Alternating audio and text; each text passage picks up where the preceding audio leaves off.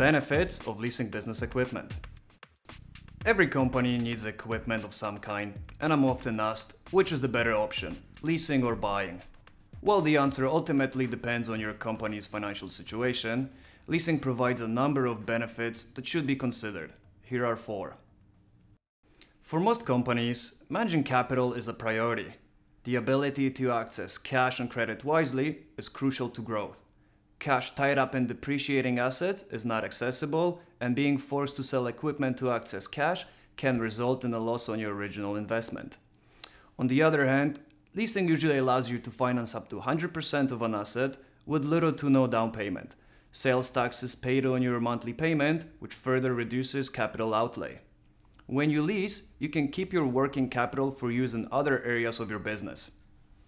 Depending on your company's financial situation, a lease can be flexible in both monthly payment and payment schedule.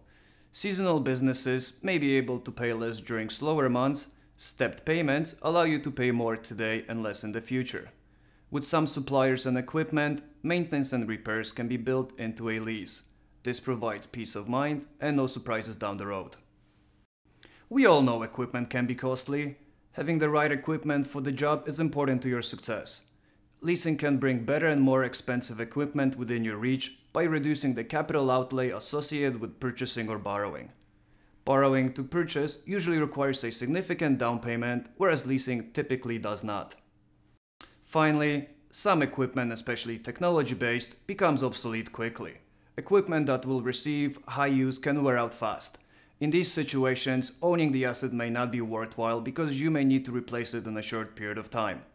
If an upgrade is required, certain leased equipment can be traded in for new during the term. If you refinance with the same lessor, you should benefit from a reduced payout balance on the existing lease while keeping a consistent payment with the new one. It is important to ask questions about trade-up, lease breakage, and end-of-term payout fee policies before signing your lease. These conditions are often hidden in the fine print, adding additional expenses you didn't anticipate. Working with a leasing advisor can be extremely beneficial. A leasing expert will help you determine if leasing is the right option for your business, create the best plan, and ensure you're aware of all the conditions.